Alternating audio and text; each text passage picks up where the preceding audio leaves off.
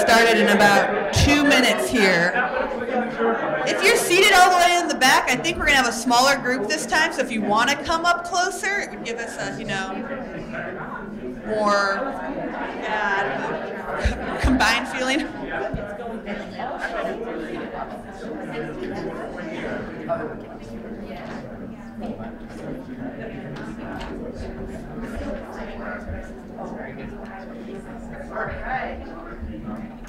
We have both mics here. Hi, my name is Elizabeth Talbert. I am a PhD student here at Hopkins. Been working with 21st Century Cities for about 2.5 years, and this has been just like a wonderful symposium. This is your last workshop, workshop 2 of the day. You are in track 2.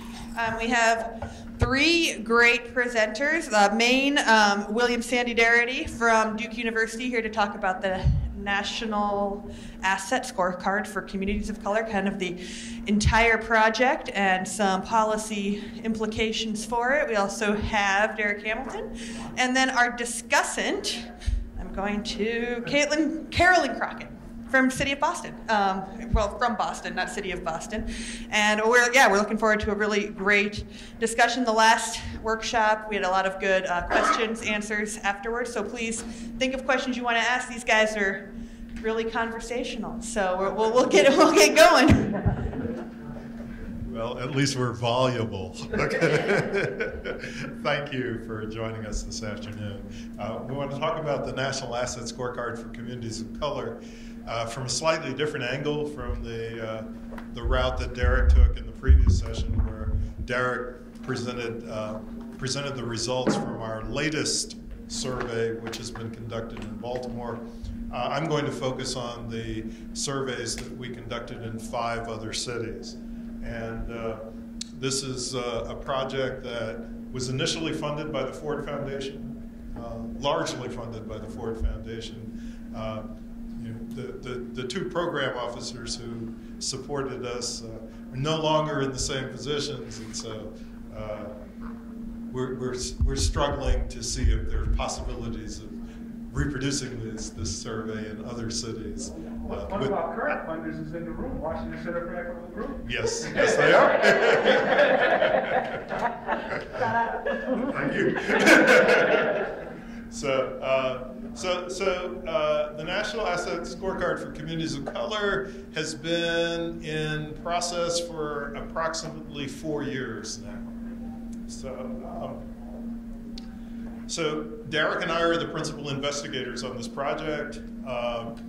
It's largely based at the Samuel DuBois Cook Center on Social Equity, which I direct at Duke, but it's also obviously based at the New School, where Darrick is located. And we'd like to thank a variety of funders and partners who've been engaged with this project. We've tried to list as many of them as we can here.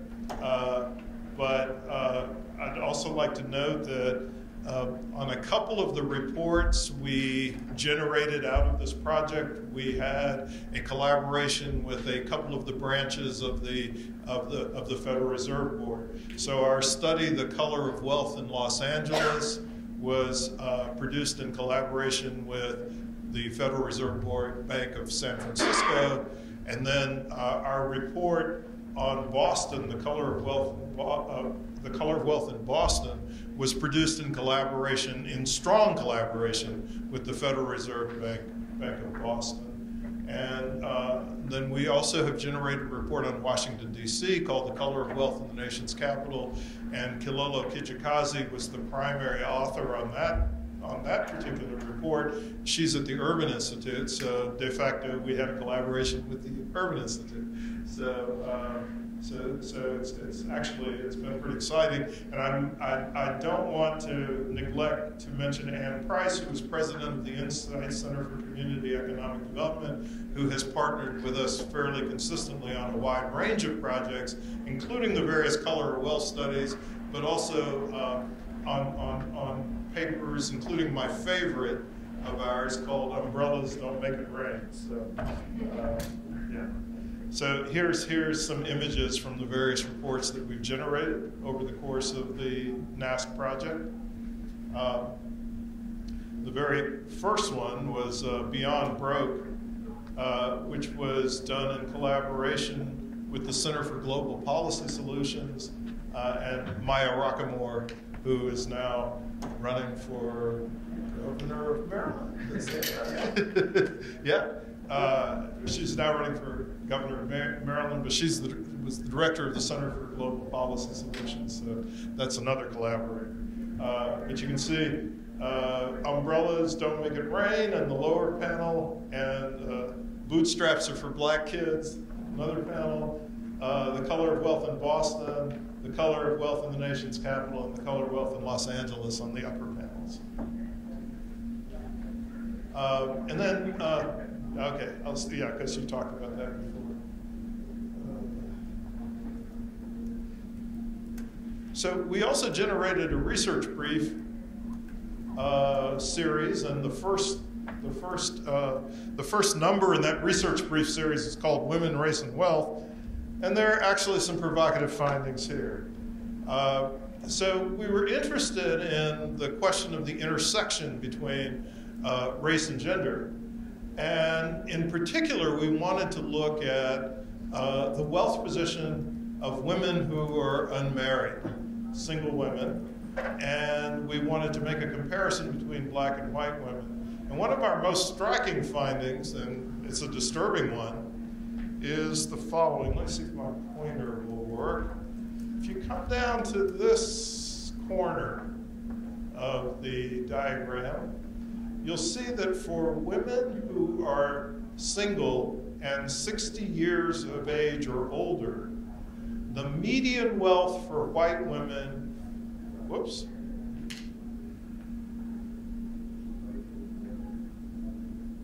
the median wealth for white women is in excess of $380,000, and it's a mere $11,000 for black women. Now, for women who are in the youngest age category in our study, 20 to 29 years of age, you can see that the differential is much, much smaller, but it progressively widens as women age who are single. So we thought that this was a very striking finding about the differences in the capacity of blacks and whites to actually pass on additional resources to the next generation. This is very striking. Bootstraps Are for Black Kids looks at the provision of resources to support your children for a variety of activities. So home ownership for the purposes of gaining higher education, and one of the most interesting findings here is that blacks with black parents who provide some support for their kids' higher education have less wealth at the median than white parents who do not provide any support for their kids' higher education. So, hit the wrong thing again. Okay, here we go. You can see here that white parents who did not provide any educational help for their children had a median net worth of $73,878. In contrast, with black parents who did provide some educational help for their children who had a median net worth of $24,887. So this is somewhat classic. You know, it's consistent with a narrative that we think is fairly general, that black folks do more with less. Okay, and then there was another interesting finding here, that if you make a comparison between blacks and whites who received, who earned college degrees or graduate degrees, the proportion of white and black students who have received parental financial support is much the same. Or, I mean, the outcomes are much the same. So these are white and black students who receive some financial support for education from their parents. And if they did, the completion rates of college degrees and graduate educational degrees are similar. Now, among those who did not receive educational help, there's a significant disparity. But among those who received some help, any help at all, there's actually no disparity in outcomes.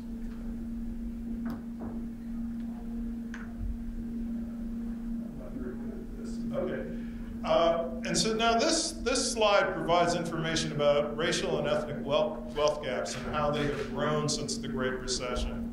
And this actually carries you up to 2013, where the most recent survey of consumer finances is for 2016. But essentially what the 2016 data shows is that whites have a net worth that is about 10 times greater than that of blacks at the median in the 2016 data.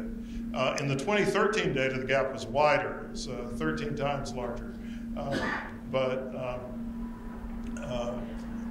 But we have not returned to the levels that existed prior to the Great Recession.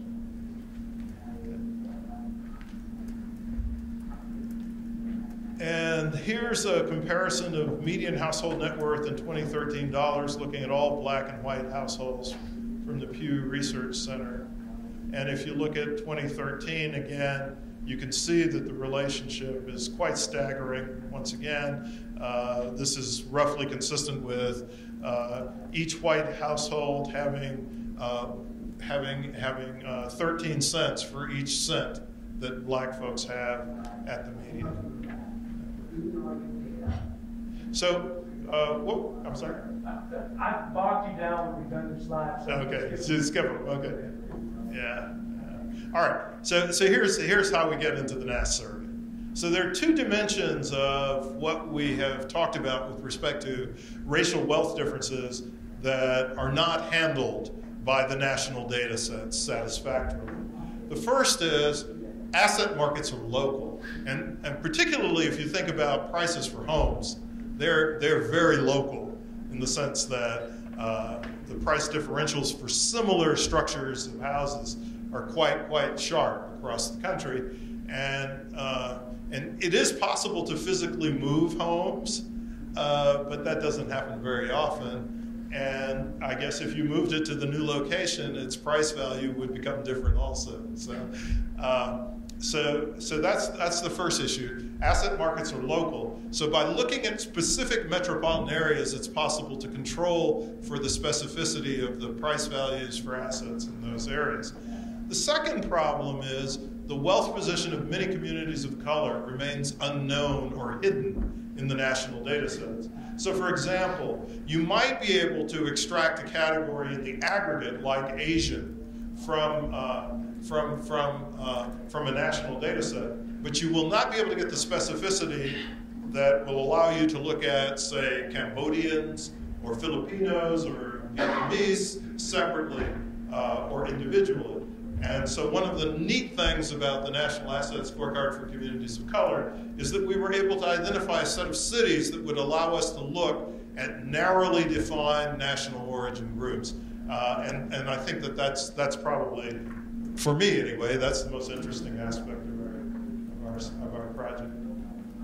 I'm going to go past these.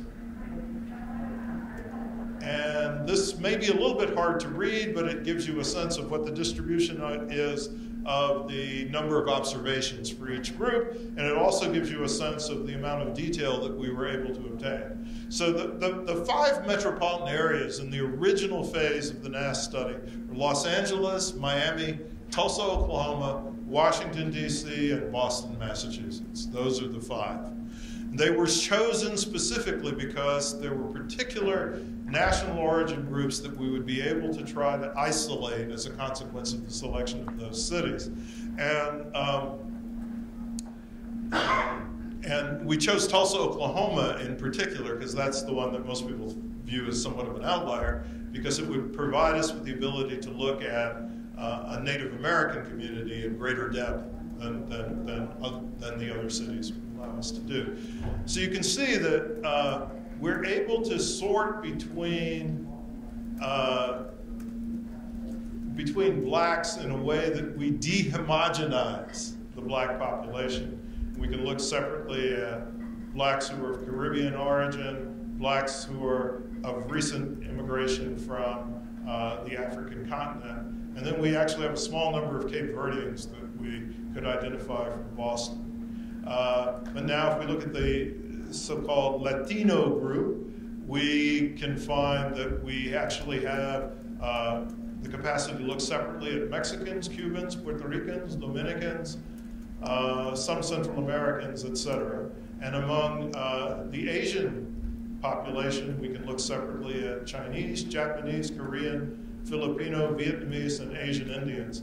And I believe our study is the very first to have any significant or robust numbers of Asian Indian respondents of any study that has actually been conducted. And then with respect to the Tulsa, Oklahoma data, because you can see that that's the exclusive site in which we have data about Native Americans, we can actually distinguish between those who have tribal enrolled status and those who do not. And that's actually going to be interesting to examine in terms of wealth differentials. So here's some demographic characteristics in Tulsa as an illustration. We can identify whether or not individuals were born in the United States, whether they live in a more rural area versus a more urban area, whether their parents were married, what the level of college education was, or whether or not there was a college-educated head of household, and whether or not anybody in the family had exposure to incarceration. And you can see that for, well, nobody does all that well in Tulsa, okay? Whether white or black or Native American. But you can see, though, that conditions are definitely worse for blacks and for Mexicans and for Native Americans than they are for whites. But the status or conditions for whites is not spectacularly high in Tulsa, and we'll see some other illustrations of that. All right, here's a table that's slightly different. This is on asset ownership in Los Angeles. And we can look here at differences between whether or not individuals rely upon payday lending, and you can see there's a very high dependence upon payday lending in the black community there, whether individuals are banked or unbanked, whether they have retirement resources, whether they own their homes, and whether or not they're business owners. And one of the most striking findings here is that the home ownership rate for US black descendants and for African blacks is actually higher than it is for Asian Indians. Okay? So keep that in mind, because I want you to look at what the net worth data is for those groups when we come to the Los Angeles slide. But it's, you know, for folks who are always saying that home ownership is the driver of wealth, this is a particular statistic that gives us pause on that point. So we'll come back to that.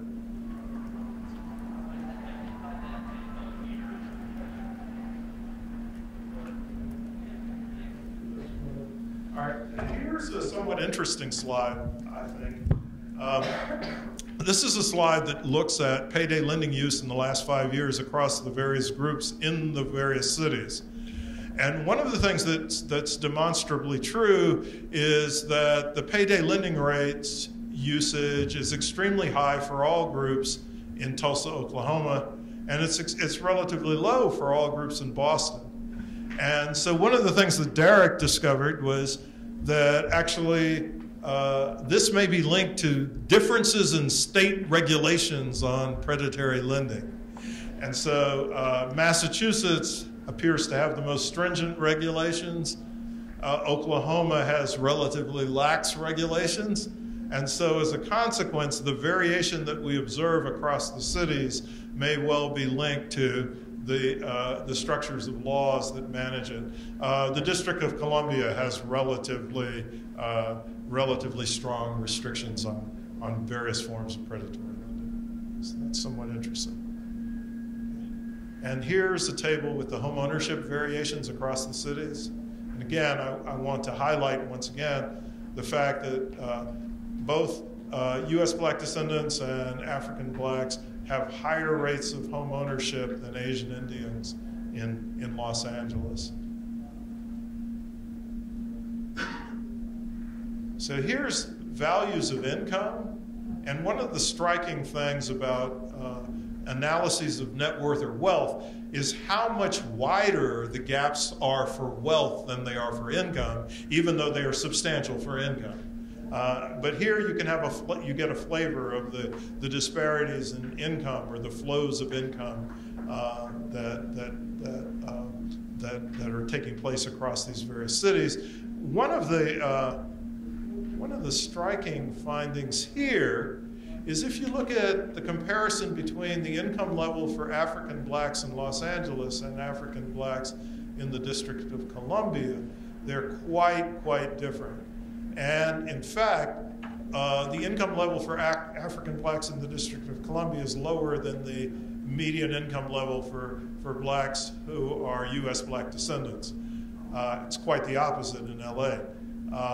Similarly, if you were to look at, is it the Korean population? The Korean population in Los Angeles has a lower level of income at the median than the Korean population in Washington, D.C. And when we look at wealth, these kinds of differentials are going to be even more dramatic. The key point is that all ethnic and racial groups do not have the same economic condition in all cities.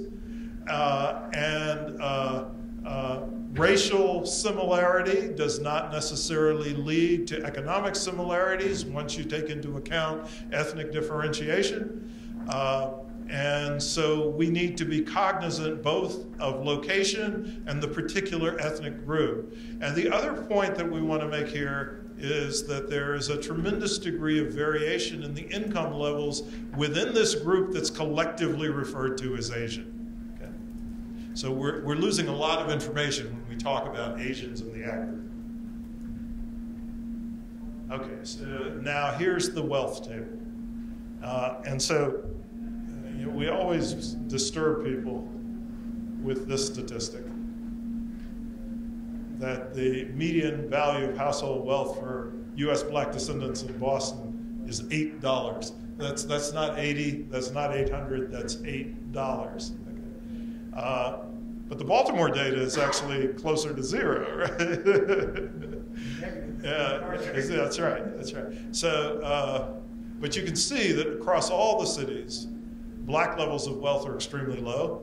In the 2 cities in which we have representation from Mexican respondents, wealth levels are extremely low.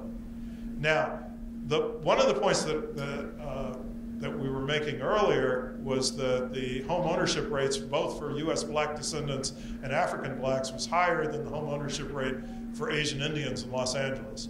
You can see that the net worth for African blacks in Los Angeles is considerably higher than it is for U.S. black descendants, but both groups are strikingly lower than the net worth position of Asian Indians, who have a 40% home ownership rate.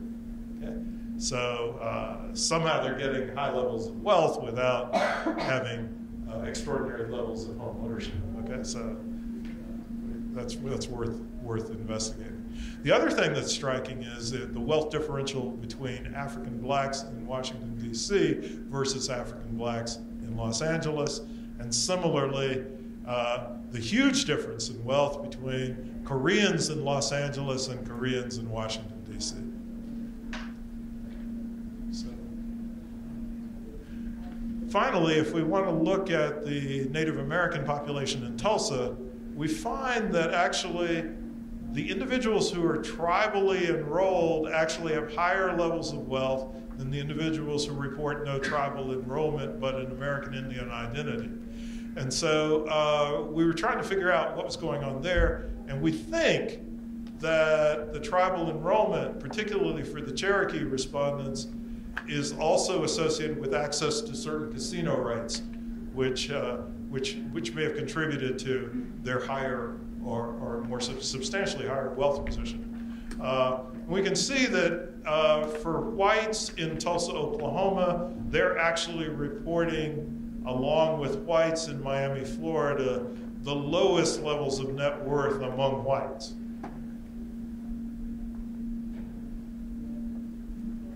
So now here's a table on various kinds of transfers. So let me see if I can get this right. Remittances are transfers that individuals send abroad. U.S. transfers means transfers that they make to other people who are in the United States. Gifts received are in vivo transfers, and then we have correspondingly the wealth levels for each of these groups. So as you might anticipate, the communities that have a high immigrant presence also have a high remittance level. Okay. And you can see, for example, that Mexican immigrants are 46% of the respondents who are Mexican immigrants are making some form of remittance. 42% of Filipino respondents were making some form of remittance. 40% of Asian Indians. But for the groups that are non-immigrant communities, they still are, they have comparable rates, roughly, of making transfers internally in the United States. Interestingly enough, U.S. blacks have the highest reported rate. Whether or not you received a gift, well, you can see that 33% of Japanese Americans received a gift, 30% of Chinese Americans, 32% of Mexican Americans received a gift. And then you can see the corresponding wealth relationship that you can compare against that. So when we look at these categories of activities, whites are not normative in the sense of having the highest rates in all cases, with the exception of U.S. transfers.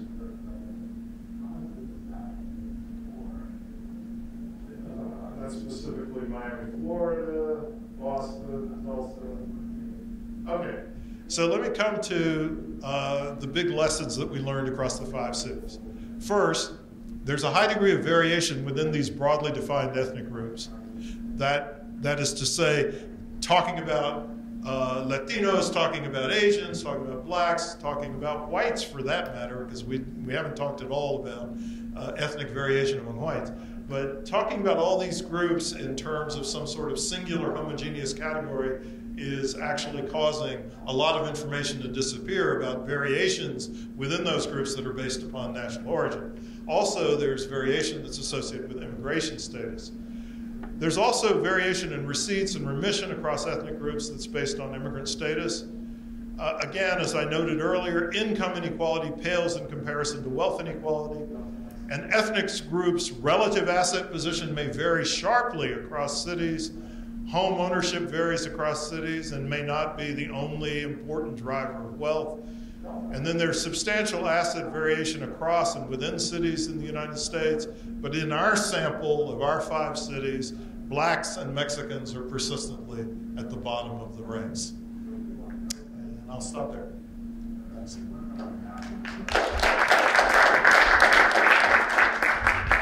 Thank you very much. Now we're going to have Karilyn ask you to respond to what you've heard, and we can have a conversation between the 2 researchers and you, and then open it up for questions.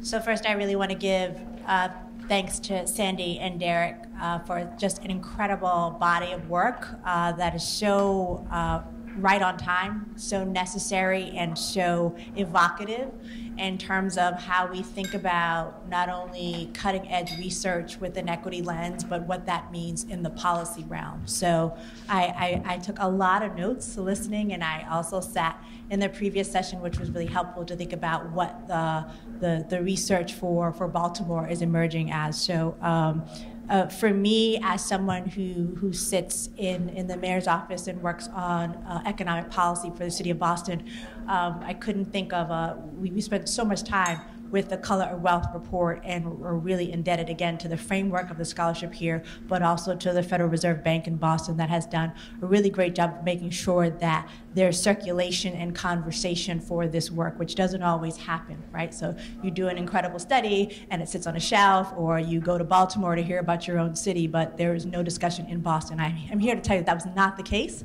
that we had lots of conversation about this work. And I really want to make 3 sort of brief comments and reactions here, and maybe open up the floor to a larger Q&A. So some of the value of the National Asset Scorecard for us in Boston, and for me in particular, since I sit in the policy space, is thinking about the quality and specificity of the data. So as Sandy discussed, so often when we talk about populations of color, these groups are bundled in a way that make it really difficult to kind of get inside of the nuances of subcategories. So in Boston in particular, our metropolitan statistical area that was recognized, that was used in this study, represents about 4.6 million people, and that populace together is about 74% white. But when you come down to gateway cities and even cities like Boston, where you have a non-white majority, it becomes really difficult to understand what is going on. So in Boston, we have incredible divides in terms of the way the city is racially segregated, but also income. We have the unpleasant distinction of being recognized as the Brookings institution for having the #1 highest income inequality in the country. So our conversation had been very much around what do we do about that, and then what do you think about when you're having a conversation about income versus wealth. And so again, part of the value of the study is making sure that when we're having larger discussions, it's not just about trying to increase somebody's wages on a job, but how do you think about intergenerational wealth transfer? How do you think about asset cultivation from a structural position, which is the second point for me, which is the importance of thinking about an analysis of the structural causes of wealth disparity. So how do we broaden up the conversation so we're talking about what people actually own, or what their savings look like, or what does that transfer again look like from one generation to the next? And then the call for structural response is critical. And unfortunately in the policy domain, even in progressive, so-called progressive places like Boston, that very durable conversation around the immoral behavior of people who are in poverty, or these conversations that have to do with individual deficits, those kind of outmoded and outdated and debunked discussions still persist in policy spaces. So to have a structural analysis here is essential. And so very interesting for us, particularly in Boston, was chatting earlier with someone talking about our particular political context, which is of a city that has a new mayor. So we have Mayor Martin J. Walsh, who has just been reelected, which is great. I came in with the new administration 3 years ago, and it is the first new mayor that we've had in the city of Boston in 20 years. And for any of you that know anything about the history of Boston and the intensity of politics there, which is truly a blood sport, it's interesting because I come from a very long tradition of Irish Catholic mayors. And so the previous mayor was the first non-Irish mayor that the city had since the Depression. And so we have this continuous line of Irish political dominance, which has really made it interesting in this particular moment of sitting again inside of a city that has a non-white majority, of thinking about what does it mean to bring a much more plural, diverse, and frankly, disruptive conversation to discussions around not only diversity but also economic equity. And so I have had a little bit of whiplash these last couple of days because there's so many black mayors that are at this particular convening. If you've seen me taking pictures, it's because I feel like I'm in some kind of futuristic location. But it's interesting to think about, again, what does it mean for cities that, like Boston, again, are not only increasingly socially diverse, but we're also in a boom time. So Boston right now is in an incredible economic boom, it could be, well, when this is over, we could be looking at what would have been the third greatest economic boom in the city's 400-year history. So an incredible inrush of folks who are trying to locate to the city as individuals, but also corporate relocation. So lots of pressure on the city in terms of how it's growing and developing, and the need for new tools to address that are essential. So for a couple things for us have been, again, beyond just a discussion around equity, has been what does it mean to really drive that down beyond just a conversation around equity in terms of income, but what does it mean for a financial empowerment agenda? So a couple years ago, the mayor set up the Office of Financial Empowerment as a way to think about not just financial education, but credit counseling, financial checkups for individuals, for residents, for folks who are job seekers.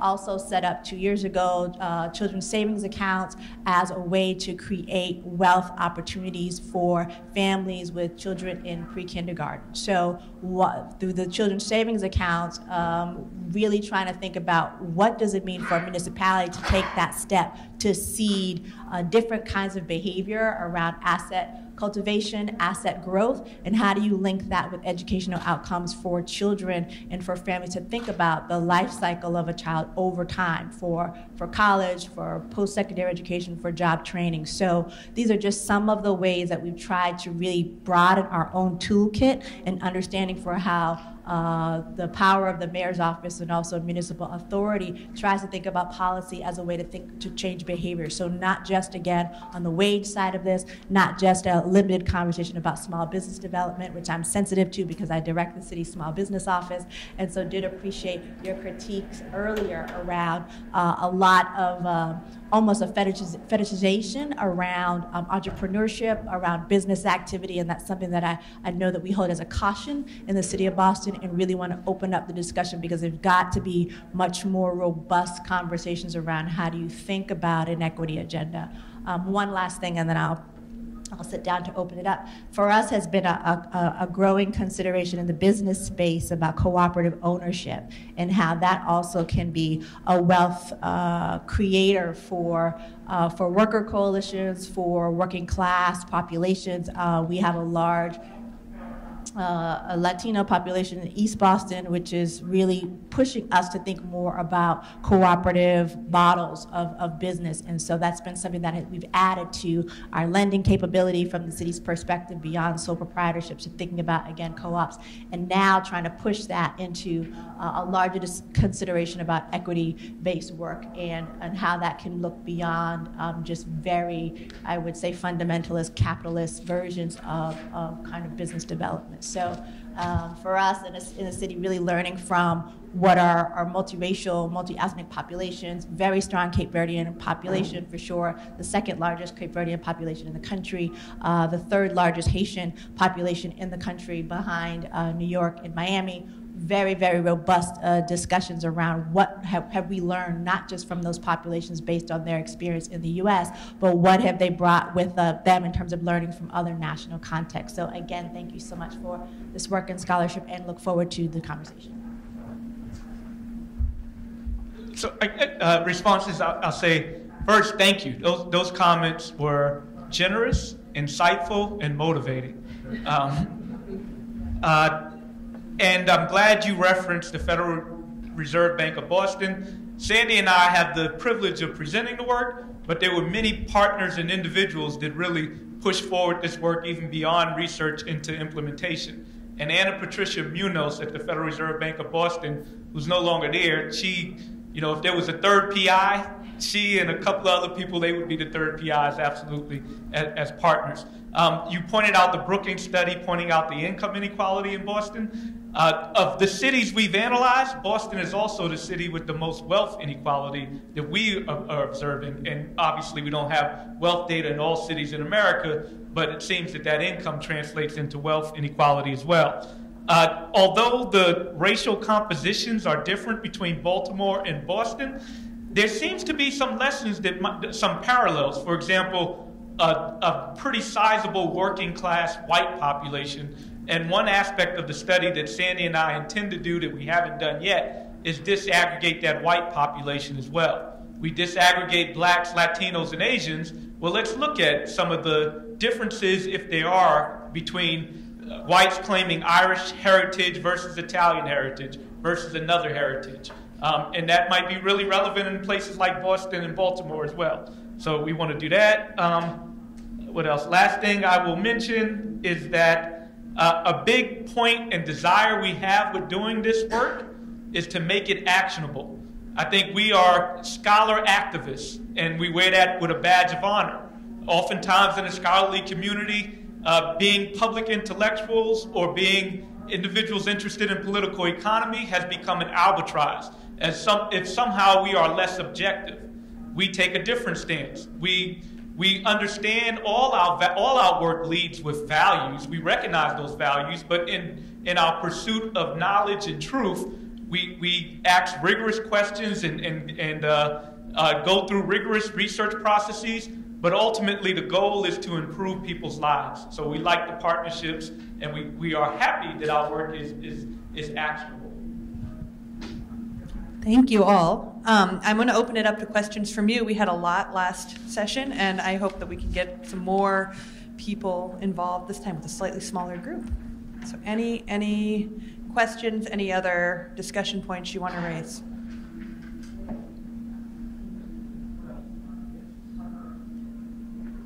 People have questions, but I just want to show one thing also, that one of the points in our work, but ask questions too, don't let this, one thing that surprised us when we initially did these results, we didn't disaggregate the Mexican population into those that were foreign-born versus domestic-born. But, we found this surprising result, at least from our point of view, but maybe if we think a little more, it's not as surprising. The Mexican population is overwhelmingly immigrant in the United States, but when we disaggregate, the domestic-born Mexicans do have higher net wealth than those that were foreign-born. So immigration matters also in addition to ancestral origin, whether you're foreign-born or not might matter also in terms of your local position. Wonderful. Headed back.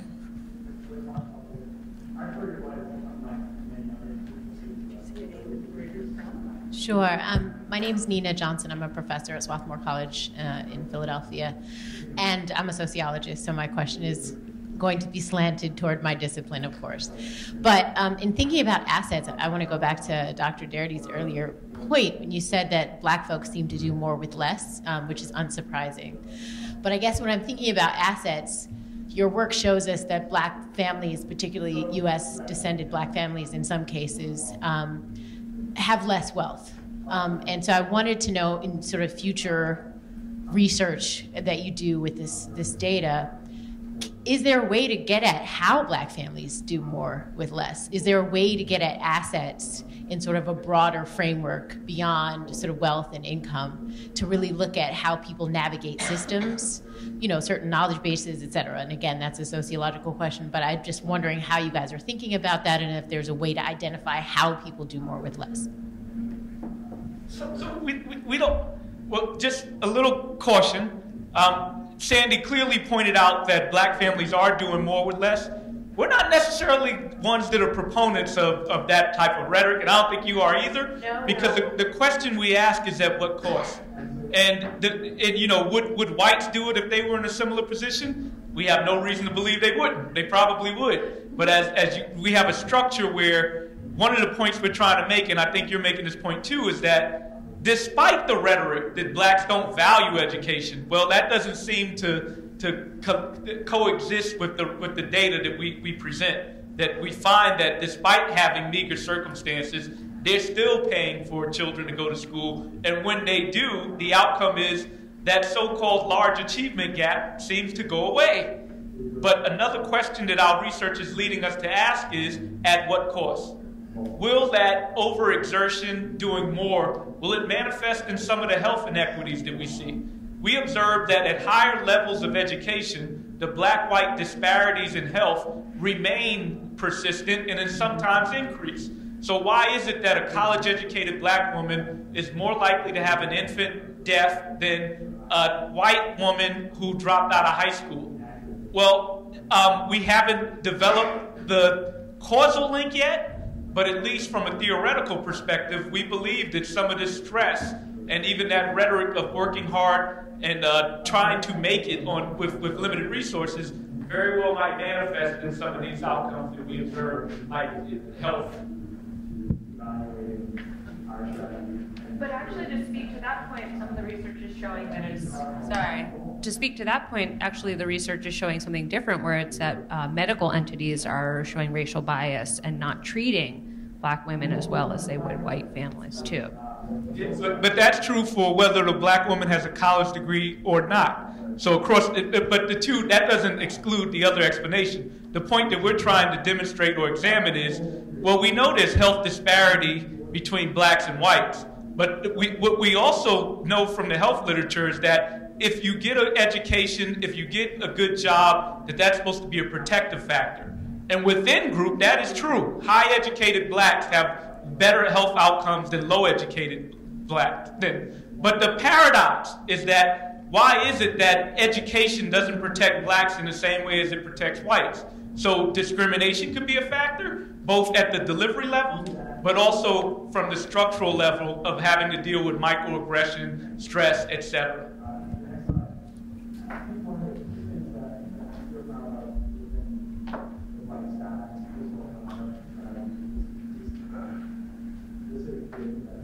I just want to reinforce that. I'm Lindsay Thompson from Johns Hopkins. The idea of microaggressions and sort of chronic stressors. In Michael Marmot's original research on health disparities, he was expecting to find executive stress worse than lower level stress, and he actually found that low-level employees who don't have control over their environment and don't have control over their choices or limited control actually had higher levels of stress, and it's possible, you might hypothesize, that the higher up you go in the competitive careers, the more stress you have if you're encountering bias. So, that's also related to the John Henry work that Sherman James has been doing, where, Sherman James tried to explain differences in blood pressure and heart disease across race. And what he came up with was this John Henry scale, where he argued that those Blacks that face structural barriers, you're familiar with, that face structural barriers like in positions where they don't have access to good jobs, etc., but have a high sense of efficacy or a desire to overcome their obstacles, that it manifests relative to other Blacks that don't indicate so much on so high on the John Henry scale and higher blood pressure than their comparisons. The one aspect that we want to expand on John Henry is he did not find that Blacks with high levels of education and in high occupations, he didn't examine that relative to other whites. He looked at intra-race differences, not inter-race differences, as you move up in socioeconomic status. So the next phase of some of our work is to look at what happens when you move up in socioeconomic status for those Blacks that might face even greater pressure and discrimination, because now they are a threat to the established social hierarchy. Because that Black person with a college degree now is more threatening than the Black person who doesn't have a college degree. Well, plus they have higher self-expectations. Yeah, right. Yeah, that's right. I think the phrase that Sherman used was high effort coping. And we can think about this both intra-racially and interracially on three different dimensions. So one is the dimension of individuals who are experiencing upward mobility. Another is individuals who are experiencing lateral mobility. And then the third group is the individuals that we don't usually talk about this category, but downward mobility. And downward mobility, particularly with respect to income, is more pronounced for Blacks than it is for whites. And one could imagine that might also be another source of stress, not only in terms of the personal expectations that the individual has, but in terms of their families' perceptions of them. you know, they're kicking a legacy out or something. Yeah.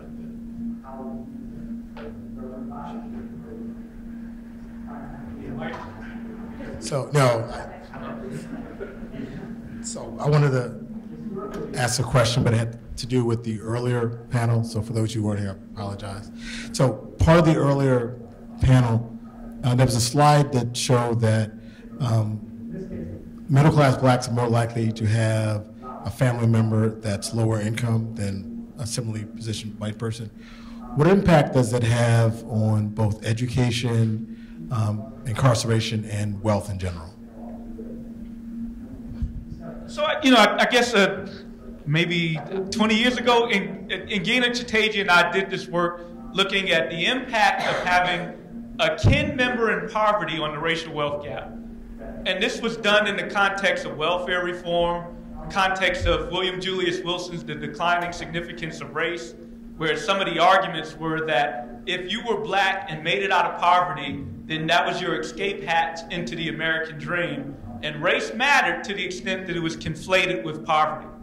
So we selfishly were doing a postdoc, and we had relatives asking us for money, and our peers had relatives were getting access to trust funds. So this motivated us to do this research to see if poverty in their family was an additional inhibitor of blacks to acquire similar wealth as their white peers who were middle class. And indeed, we found that not only did blacks have larger networks of poverty, but that they also had, that was associated with an explanatory factor of the racial wealth gap in the amount of about 10% of poverty in the family, which is a non-trivial amount of being able to explain the racial wealth gap. But it speaks to a larger issue of, we talk about individuals being, and America has a lot of rhetoric on individual effort and individuals overcoming their obstacles, but we need to learn from sociologists in the room about the roles of structure, and when we think about family, how family itself influences outcome. So even in the context of welfare reform, if we observe successes, at what cost? Are black family members now having to pick up some of the responsibility that previously the federal government might have bore? I just wanted to make another comment about the disproportionate amount of support that black households give to their children for higher education. So even though the median level of wealth for black households that provide some support is considerably lower than the median level of wealth of white households that don't provide any support, if we think about it, the figure on our estimate is about $24,000 for the black household. And the typical black household has a median wealth of about $7,000. So the household with $24,000 may have some sense that they've got a greater capacity to provide if they're comparing themselves with other black households. Yeah. So right here, you don't have the slide up anymore, but I was just struck by, as you were doing these comparisons across different cities, and for particular groups, there were just some drastic differences within the same group across different cities. I wondered if you could just say a little bit more about what you found in terms of geography and in terms of how those intersected with the particular subgroups that you looked at. I mean, that's the motivation for us doing this stuff, right? So the problem with the federal data infrastructure is you can't do something like this. You can't identify structural patterns as it relates to racial and ethnic inequality because they simply don't drill down on local levels in metropolitan areas to get that data. But what we uncover is that this very well may be linked to policies. Some cities might be better in dealing with certain aspects of policy, certain aspects of socioeconomic inequality than others. With wealth, we get variation, but the overall picture is the wealth gap is enormous. But on certain dimensions like payday lending, we can see just, at least from drawing, like we don't have a causal frame, but we can see that there are differences and there is at least a relationship between policy across these cities. And the last point that we can make is addressing this notion of model minority mythology. This thing that there's some cultural ethic associated with being Korean, for instance, which is racist towards them as well, and racist in general towards other groups. Well, why is it that a Korean in LA, their relative position is so much lower than a Korean in DC? It doesn't, right? Are they culturally different? Or is it something to do about some selection pattern that got a Korean to DC as opposed to LA? Well, we don't know the answer yet, but it definitely at least rules out the explanation that there's some sort of innate cultural trait that's associated with Korean ancestry. And I would say in the case of the Vietnamese, you get a similar kind of result where the Vietnamese in Washington, D.C. have a much, much higher net worth than the Vietnamese in Los Angeles. I would also argue that, as Darrick was suggesting, that it's associated with different immigrant streams going to different cities. And so the Vietnamese population that migrated to Washington, D.C. tends to be largely drawn from a more professional straight-A class, whereas that's not the case for the Vietnamese who migrated to Los Angeles, or for that matter, migrated to some of the southern states of the United States. So it becomes also critical to think about not only which national origin groups typically brought certain resources to the United States, but who among those national origin groups brought certain resources to the United States. So the story becomes much more complicated when we pay attention to these kinds of issues. And naming it a scorecard becomes useful also because, as our discussion pointed out, Karilyn, that cities don't want to be a city that looks very unequal, right? So the scorecard provides some level of accountability as well. So you can look at how you rank compared to another city in addressing this inequity. Some of the difference may have to do, to be really like not very fine-grained about it, is what's the most valuable talent in Hollywood? You know, look pretty in a conventional way, and that's what gets paid great. What's the most valuable talent in Washington, D.C., aside from being corrupt, is you know, smart, policy-oriented. That's what a big section of the business. So there's some of, you know, what the economic drivers are of a city that has a lot to do with what people are paid. I mean, well, I'm gonna say start off. Well, that's important too. But where the pools of wealth, how are they derived in Hollywood versus, or Los Angeles versus Washington? There might be different wealth. So I'm gonna say something tongue-in-cheek first. Koreans in LA are not, I don't perceive them to be more or less attractive than Koreans in DC, or Koreans relative to a Vietnamese or Japanese in LA. But so that's just meant to be tongue-in-cheek. But the point the real point is that, yeah, local context matters. Right. But why should it privilege, and that might be the point, but local context privileging an ethnic group more in one local context as opposed to another, right? We need to question why. But whatever the reason, it does not seem to be something associated with some cultural ethic associated with that ethnic group. Why would we expect the Koreans in LA to be culturally distinct from the Koreans in DC? So, hi, Rajani Frederick with the Center for American Progress. I have 2 quick points and then a question. Yeah, in DC, I remember vaguely that wasn't DC the city of the ugly people compared to Los Angeles? I don't know. Yeah, that brought back memories. I've never thought that. It was some, I'll find it and send it to you, Sandy. The first quick point, I just wanted to thank Karilyn for sharing the experience in Boston. I had the privilege of working with Boston's health department on place matter issues with Nishira Burrell back in the day. So I know that you guys are doing a lot of amazing work around equity and really incorporating an equity lens. So that said, I really hope that you connect with the Detroit people or folks. I had the opportunity to stay and listen in on their presentation at the last track.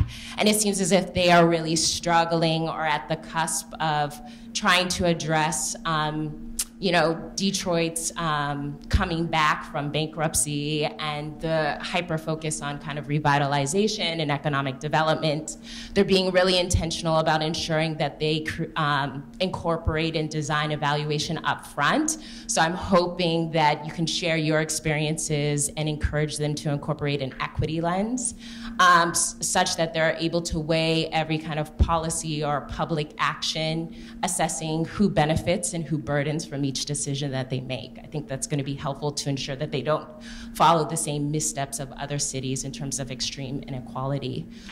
The second point, I really wanted to go back to the stress conversation that we had just a while ago, definitely lifting up what Darrick mentioned in terms of its and both discrimination that we see in the medical field, but also the stress of microaggressions. And I'm lifting up Arlene Geronimus's work specifically at the University of Michigan.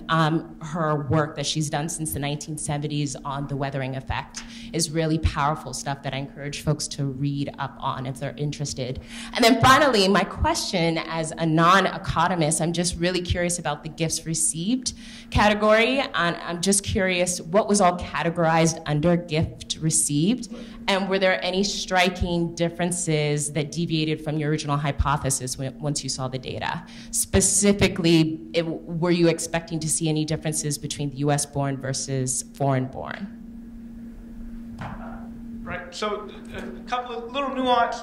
We learned iteratively from doing this work, and when we initially collected the first 5 cities, the gift and inheritance was not carried out the way we had fully intended, but there's still value in the data. And I only say that because the Baltimore data might be slightly different in the way it was collected on the inheritance and gifts in particular.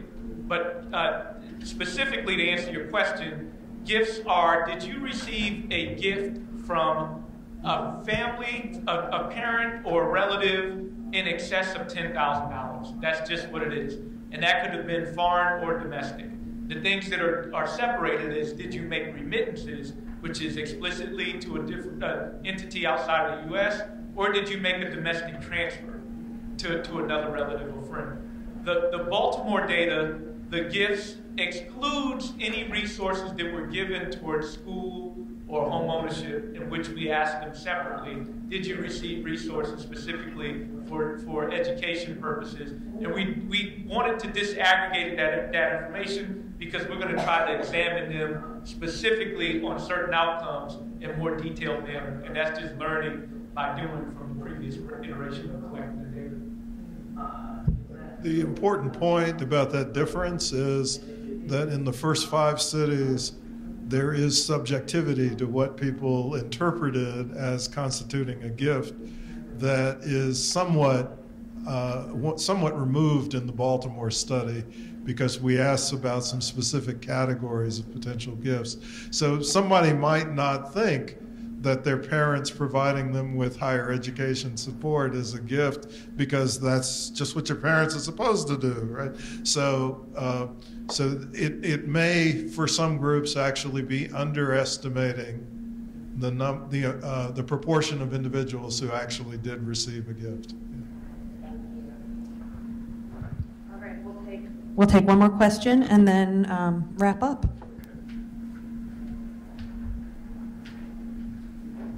Hi. So now that you've done 5, now 6 of these, I'm curious about 2 things. One, is it getting more? Are you figuring out how to make it more efficient over each time around? Curious about that. And 2, what's the uptake now for the Federal Reserve, or which policymakers?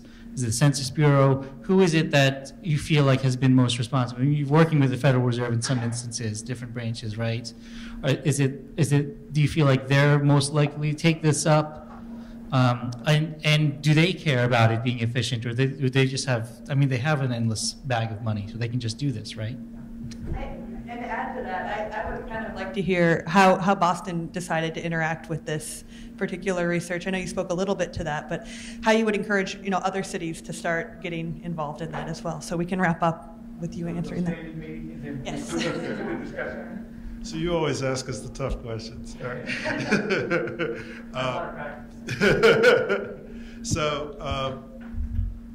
We think if this were to be something that would be executed at the federal level, that the Federal Reserve Survey of Consumer Finances is the best route to do it, with the proviso that what they do it every 3 years, right?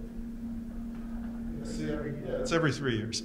So with the proviso that they would take a single metropolitan area and study it in depth in a particular year. So they could rotate across the cities over time, unless they were also willing to do more than one city in a given year. But that's probably the entity that's most likely to do it. It's probably a bit more likely when Janet Yellen was still the Fed chair, but you know, I'm not sure the new Fed chair is really awful. I just don't know yet, right? So we'll see. But I really think there's much more of a likelihood that this would happen through the Federal Reserve Board than it would through, say, the Census Bureau. I don't know. Was there another part to the question? Are you learning anything about how to make it more efficient over time? Is it getting easier? So maybe that doesn't matter. So it's the efficiency factor only is associated with the fact that we have a well-developed survey instrument, which we can modify slightly from city to city, but we don't have to prepare an altogether new survey instrument. So that's making things more efficient. But these have all been conducted, the ones that we've described here have all been conducted primarily as phone interviews. It's very expensive to do because the rates of completed surveys are extremely low. So you probably get about 0.2 completed surveys per hour. And so they're very time consuming and very expensive. We've also done a set of face-to-face interviews in Los Angeles. So we've got 2 data sets for Los Angeles. The face-to-face interviews probably cost about 3 times as much as the phone interviews. We haven't figured out how we might do this with a nationally representative sample online, but the online survey would be the most efficient way to do this. People keep touting big data, but you couldn't get this combination of information from any set of big data sources. You really do need to conduct the surveys. And so, you know, if we could figure out a way to do this effectively online, that would make it far more efficient. I mean, like here's we have, to answer your question, yes, we've been in contact. There's been, you know, mixed reception. Sometimes it's positive, sometimes they ignore us. But we ultimately, that is the goal, right? That is the goal, to get this data. If we don't collect information, we can't address problems, and we're not collecting this information. So if we have this information, it becomes a powerful tool for everybody. Here's a template that we've been generally presenting on how to implement it, and Sandy pretty much described it. We've been mostly dealing with the Federal Reserve Bank, Federal Reserve, but we have a convening coming up with the U.S. Census as well. And the U.S. Census typically does not collect asset and debt information. I don't know why they don't. But if they did, then that would also provide a mechanism by which we could collect this information. So we are going to try to make a compelling case to them as well. They do collect the SIP data, the Census Bureau. So, you know, the SIP could implement this as well on some type of local level where they're gathering this information. But we need some federal agency, so the budget becomes expensive for us because foundations don't like to make the size of the grant that's necessary to collect this data. But in the scheme of the budget of the census and the Federal Reserve, it's not so expensive. That, you know, to collect the survey of consumer finance, that's in the tens of millions of dollars. To collect a city in a particular area, we start at a baseline cost of about $250,000. So they could very well add another $1 million and really drill down on various cities periodically so that you're gathering this data infrastructure. But yeah, that's pretty much what I need to say about that. I also had a last question, so I have a quick comment, but I want to leave the last comment for Darrick and Sandy, I hope. So one of the things that we've been trying to do is walking around the state in particular is just to increase the visibility of it. So, so just trying to talk about increasing the visibility of the data. So, Sandy, I think you had alluded to that eye-popping figure. I think it's like $247,000 is the median net worth of a white family versus $8 for an African-American family and $0 for a Dominican family. Those three data points alone have caused so much conversation and consternation in Boston, rightfully so, that we continue to just put it up in front of people and bring constituents in the room, bring university folks in the room, philanthropists.